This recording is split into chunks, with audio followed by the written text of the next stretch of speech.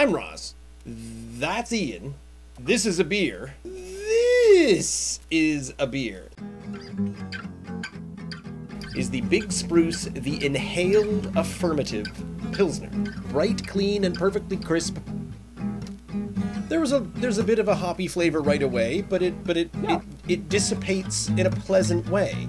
It doesn't overstay its welcome. Hoppier than a lager, I'll say that for sure. Yes. Lagers are very crisp and light. I find them very bubbly. This is not as carbonated as I think that a lager would be. It's definitely hoppier. It's a tail end, a little. I don't mind it.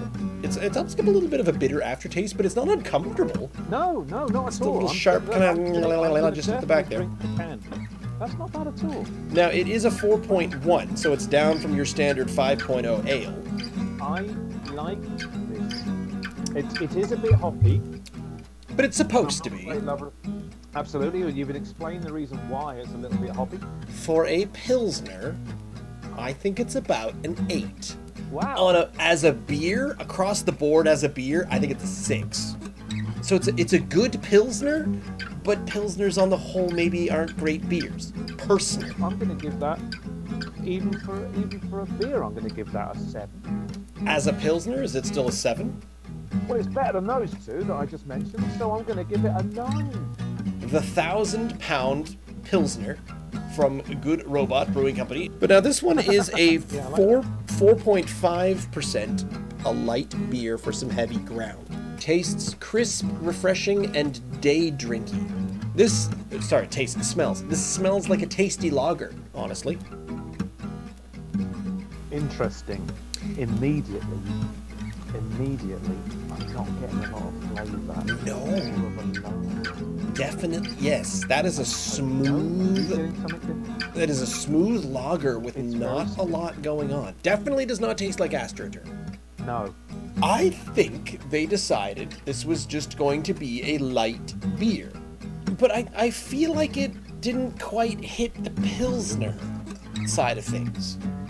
You're right. I'd agree that it doesn't taste like a Pilsner to me. It's going by what the hop or the spice that we got out of the Big Spruce didn't come through.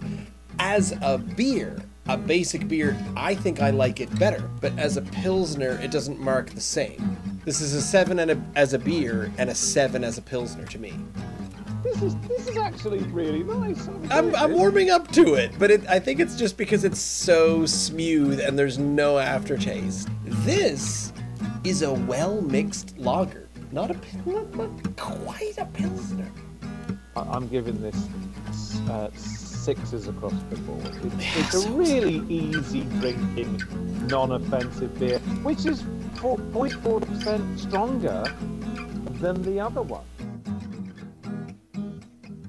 I don't understand what this is, but it's so good.